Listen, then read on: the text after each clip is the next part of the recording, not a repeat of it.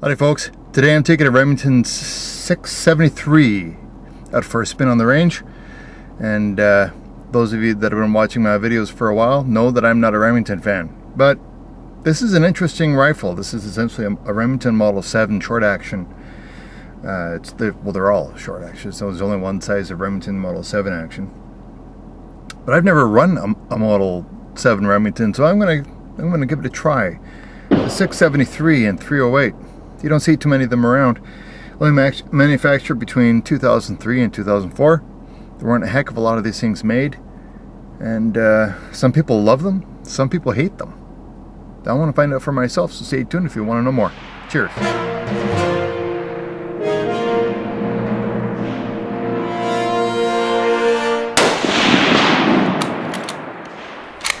Howdy friends, welcome to another episode of the Riflechair Adventure channel. I keep catching myself. I keep calling it the Riflechair YouTube channel, but it's not really that anymore. Yeah, things move on. So anyway, I took a rifle out for a test drive today. It's the Remington Model 673, as you see on my shoulder here. And essentially what this is a Remington Model 7. And it takes after, you know, it's a bit of a kind of a recomposition of the Remington Model 600 from the mid 1960s, and they were chambered in. This one here is chambered in 308, but there's a bunch of other models out there. Well, they're all the 673s, but there's some different variations of this rifle. Of the 673 chambered in 300 short mag. Now this is 300 short action ultra magnum. This is the Remington's version of the Winchester short magnum, but essentially it's the 300 SAUM short action ultra magnum, the 6.5 Remington Magnum, and the 350 Remington Magnum. So, and the 308 as we have here. They have those 4 chamberings for this rifle, and the concept of this rifle is to provide a fast, relatively lightweight guide gun. It's called the guide gun, and that kind of thing interests me because I do a lot of wilderness carry kind of work out in the bush. It's because of my occupation, and so a rifle like this kind of interests me. So I want to find out what they had in mind when they put this rifle together. This little Remington 673. Now the Remington 673, the 6 represents its lineage going back to the Remington Model 600. The 7 is basically because it's a Remington Model 7 action. And what does the 3 stand for? I can't remember. I'll annotate it in down below. Probably the year of manufacture, actually. Because these things came out in 2003, and they stopped production in 2004. So very limited run of these little rifles here. Now some details on this thing. The stock is very well. It's very similar to the original model with the Model 600 with the laminated stock, as you see here. Now there's tons of information on this rifle out on the World Wide Web. So I'm not going to go into too much detail on the rifle itself, why they did things a certain way, but I am going to tell you about the way I think it performs, and I think that you'll probably find more interest in that. I took it out. We banged away. Just did some preliminary testing, just to see what I can basically expect out of this rifle. I did not put an optic on this rifle. I did not. I want to find out what these sights are all about. Essentially what we have here is a rear sight that you can you can adjust for elevation and for windage, and the front post is fixed. Huge blade, huge proud blade on this thing, and it's very, very wide. You may or may not be able to see, but there is the front sight has a white dot on it. I'm not terribly fond of sights that have the front post brightened. Okay, I like having a front post that I can see a good silhouette. Not so with this rifle, and it's really apparent when you're out in daylight conditions shooting this thing. That front post is very, very, very, very broad. I'd say probably similar in nature to an SKS front sight. Very, very broad, but that big patch of paint, big square of paint on the front sight really does, for me, make it difficult to get a decent sight picture. I know that it makes sense possibly if you are in a low light condition, especially if you have light coming from the rear towards your front, but if you're actually looking into the sun, I find that having a bright front post detracts from your sight picture, from a quality sight picture. So we took it out. We'll roll some footage of the rifle shooting, and we'll give you a debrief at the end of it.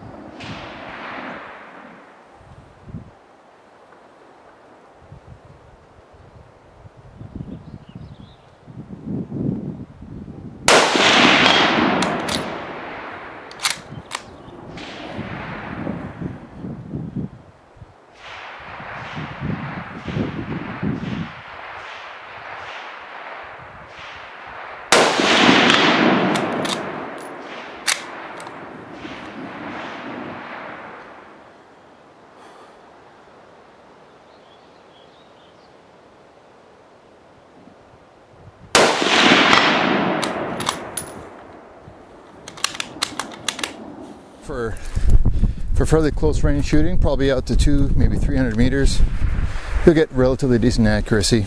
We're just doing some test runs today with this rifle to see what it's going to do. This is me at 100 meters, prone unsupported. Nothing terribly fancy here. It's about probably around 4 inches that way and 2 inches, maybe an inch and a half the other way. That's open sights. Damn, I didn't bring the patches with me. Let's shoot at the next target. So anyways, I think that's a reasonable expectation for accuracy out of this rifle. There's nothing wrong with that for a rifle with open sights. Obviously I need to make a sight correction. Mean point of impact is approximately 4 inches to the right. So now you get a bit of an idea as to what kind of a performance you can expect out of these rifles with the sights, the way they are configured.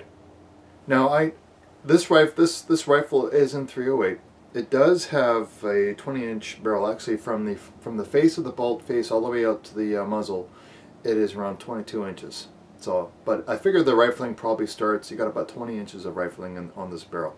Now, very interesting, as you know, is we have this steel rib going along the top of the rifle. Now, I've been reading the websites and I've been studying the information that's out there, and there's not really a lot of information. Now, there are two considerations when you have a barrel with something fixed onto it, as you see here. The original Model 600 had a plastic rib. People didn't like that. This one is made of steel. Now there are a couple of different ways of looking at it. This rifle is not free-floated, by the way. You cannot get anything underneath the barrel here, in between the front ferrule, moving backwards. It is making firm contact pretty much all the way along here, and so that's interesting that they did it that way. Also with the steel rib here. So I'm kind of wondering what that does to the barrel harmonics for a rifle like this. Because most barrels will have, if they're free float, I mean, barrels are kind of like a tuning fork. You want them to sing a little bit, kind of like ting. I mean, this is the barrel harmonics. What does a rib like this do to its performance? Does it make it more accurate, or does it detract from performance? Now, my test here today wasn't really about accuracy. I did my best, but I'm shooting open sights, and the sight radius on here is probably in the neighborhood of 17, 18 inches. Now, there's only so much you can do with a sight radius like that. And to be honest with you, I can shoot, you know, a 60-year-old Lee Enfield better than I can this, with the sights that are on here, because the sight radius is so long on a number 4 Mark I Lee Enfield compared to this. So, and plus with the front post being so broad, so wide. That may be good in fairly low light conditions, but on average, for your typical kind of daylight shooting conditions, it doesn't really provide you with any bonus, in my opinion. So what we ended up with out there was 4-inch to 5-inch groups, and I put 3 different lots of ammunition through it. Some Federal 180 grain Spitzer points, some 165 grain Federal, and some 143 grain Chinese surplus 7.62 NATO. Now, what I can tell you about this particular rifle is that the chamber is very tight.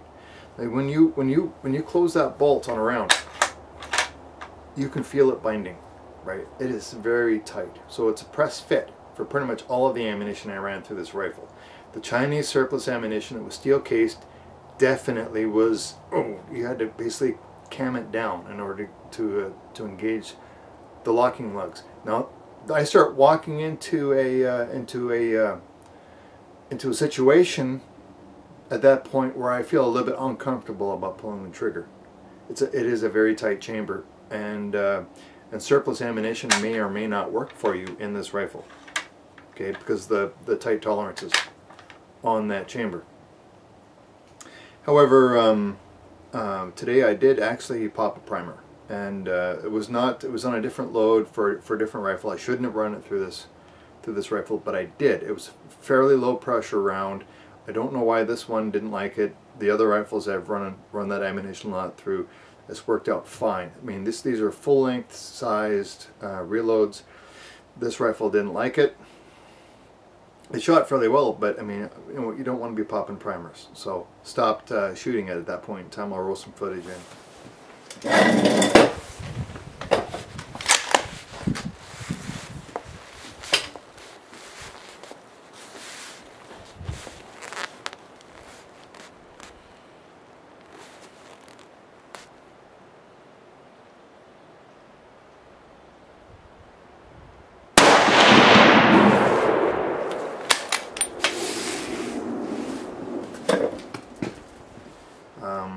It upset me quite a bit that this happened. So finicky when it comes to the ammunition that you're going to be able to run through that. Now with a guide rifle,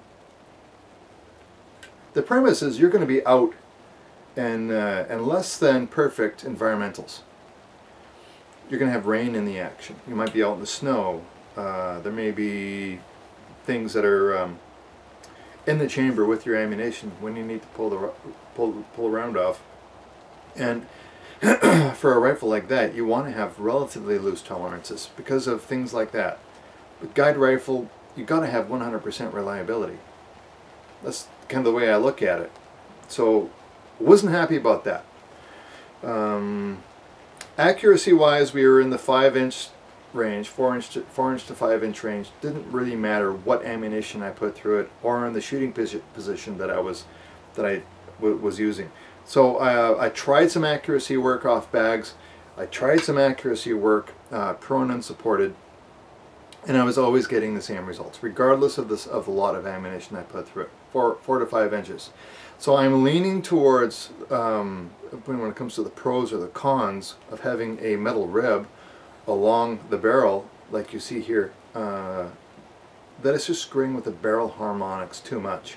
I thought it might actually help to reduce any kind of issues with barrel whip, and that there might be a compromise with the barrel harmonics and barrel whip, because this is adding strength to the barrel. But I believe the barrel harmonics win the day when it comes to the accuracy department. This is not, in my opinion, this is not a terribly accurate rifle, probably because of this phenomenon.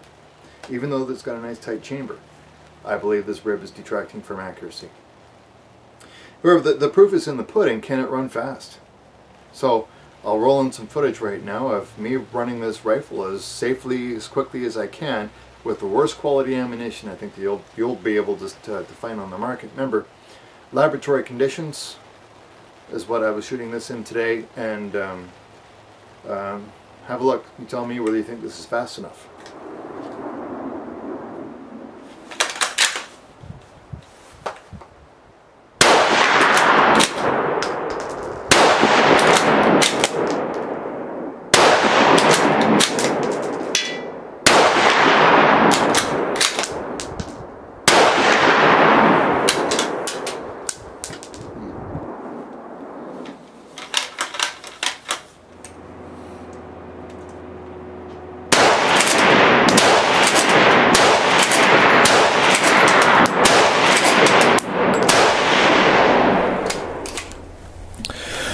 Okay, so let's talk about the sights a little bit.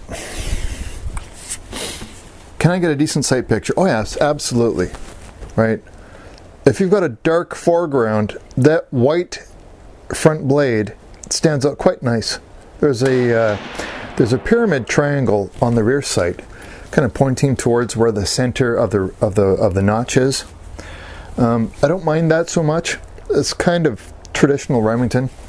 But what I will say is the sights are very similar to this rib. It kind of reminds me of a shotgun.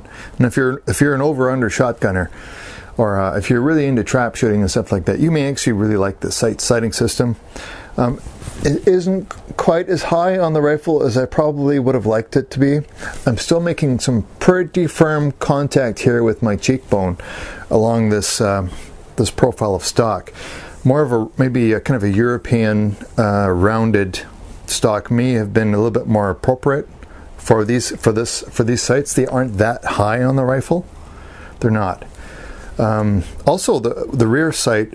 One feature on here that I really think is a terrible idea is the fact that it is entirely supported by a tiny little set screw, and that is not strong. I mean, if this is a guide gun, you might be out with a 350 Remington Magnum, you know, and out in the bush knocking around, looking for that grizzly bear or whatever it is that you're hunting for, or moose. You hit that thing hard, it's going to break. There's no doubt in my mind. Plus, once you actually get your zero established, you're going to want to Loctite that set screw. It is, it's pretty loose.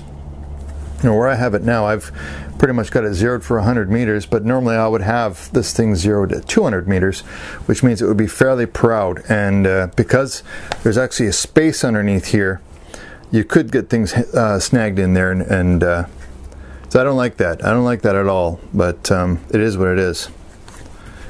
So I think that there's definitely some thought went into it, but in my opinion, so far as being field savvy, not for me.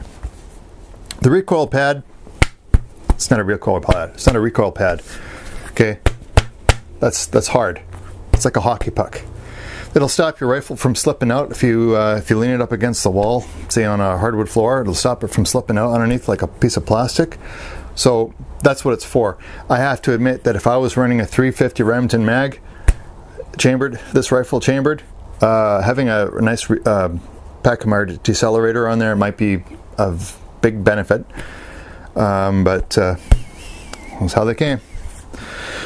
Scope mounting options for the Remington 673 are fairly limited because the contour of the rib on the top.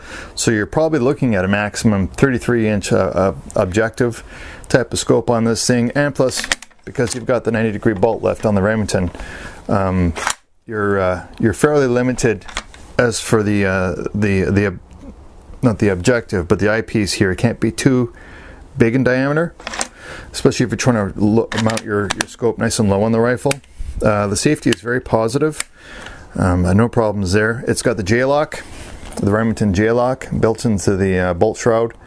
Another thing that I hate. I suspect that has an impact on the trigger. I'm not sure, because the trigger is it's not. We're probably in the neighborhood of around 4.5 to 5 pounds break strength. Anyway, for this, I think if you're going to run optics on this rifle, you'd probably be in the neighborhood of a 1 to 4 by 20, just so you can mount the rifle nice and low on the stock. Okay, the trigger guard assembly. It's got the old school Remington trigger with which is it's not ventilated. What do you call that? Anyway, it's not a smooth surface, so it does actually have a bit of grip there for your finger if you're in wet conditions. I'm not too terribly fond of the magwell release, where I don't like the rear action screw behind the trigger guard. It's very small. Run some footage in of that, and I'd say overall that I'm not terribly fond of this rifle. So that's my opinion, and you can take that for what it's worth. I know there's going to be a bunch of Remington fans out there that disagree, and that's 100% fine. Just been in my experience, this is not really the kind of rifle I'd be carrying in the bush. I'd be carrying something different. I mean, it's what it's been branded and marketed to do. Maybe there's no surprise that it was only manufactured and marketed for 1 year, 1.5, 2 years, something to that effect. It just simply was not that popular with a lot of people. I think probably just the aesthetics of the rifle didn't appeal to too many people, with this vent along the top of this vented rib across the top of the rifle. I don't think it's a terribly accurate rifle. I don't think it's a terribly lightweight rifle. I actually do like the quality of the check ring on this laminated stock. I think the stock itself is quite attractive. I do. I like the check ring design. I like it. I think it's fairly attractive stock, to be honest with you. But I use it for a hunting rifle. You know what? If I had to, yeah, I absolutely would. You know, there are so few rifles out there that have a decent sighting system. This isn't bad. I mean, I don't like how it's kind of hanging here, the rear sight. I think that you could actually snap that off and damage it if it knocked, if it got hit. The front blade is, I mean, just look at that. Look at the size of that. It's got, I don't know if that's going to catch the wind or what. Get some sail action going on. But, you know, it's not a lightweight rifle. And truth matter is, if you're going to be running a 350 Remington Magnum out of this, you don't want a lightweight rifle. But would I use it for day-to-day carry? I'm afraid not. But I'll show you what I would. I would be, you know, if you're going to be talking about a guide rifle or something to that effect, you might want to consider something like this. Now this is lightweight, and it'll pack a punch too for personal trail defense. It's just so handy. This little model 92 and 44 Magnum. Right, you can run it fast. Right, way faster than that Remington Model 7, or which is my my regular go-to rifle, which is the Marlin 1895. I mean, these are just fantastic rifles for the bush. I mean, it's so much faster, and with 4570, 400 grain hard cast bullet, that grizzly bear, it's got the knockdown power you need. That's a couple of concepts for you folks. Again, with the Marlin, you can mount probably the same type of optic you can mount on the 673, and that would be fine. So there's my assessment of the Remington guide gun, the model 673. Hope that helps you in making an educated decision whether something like this might be for you. That's all I got for you. Hope you're all doing well. Cheers, and as always, Maple Leaf up.